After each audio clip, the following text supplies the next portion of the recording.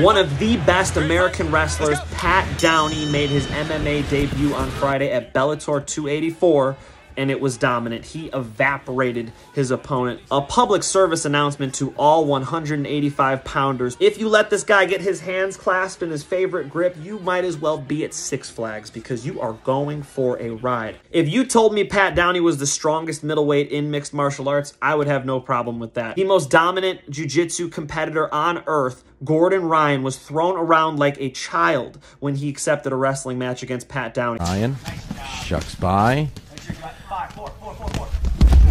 Inside control, immediately shucks by, gets to his back, tries to roll through. He'll get 2 for that.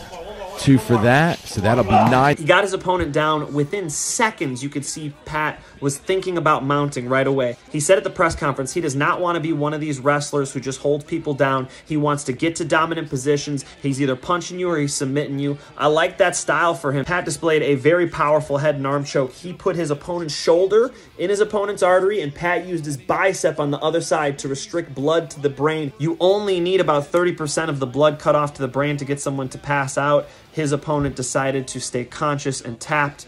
That was an impressive debut. Now, I've seen some people complain about the matchmaking. They're saying, well, you know, of course Pat Downey was going to win this fight. It's his debut. Pat is 0-0. This is how you bring somebody up. Not everybody has to come up like Aaron Pico did fighting veterans right away. Pat Downey was 0-0 on Friday.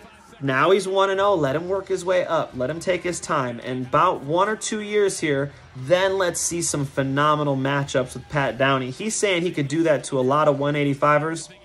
I am interested to see just how many. And the opening chapter of the Pat Downey show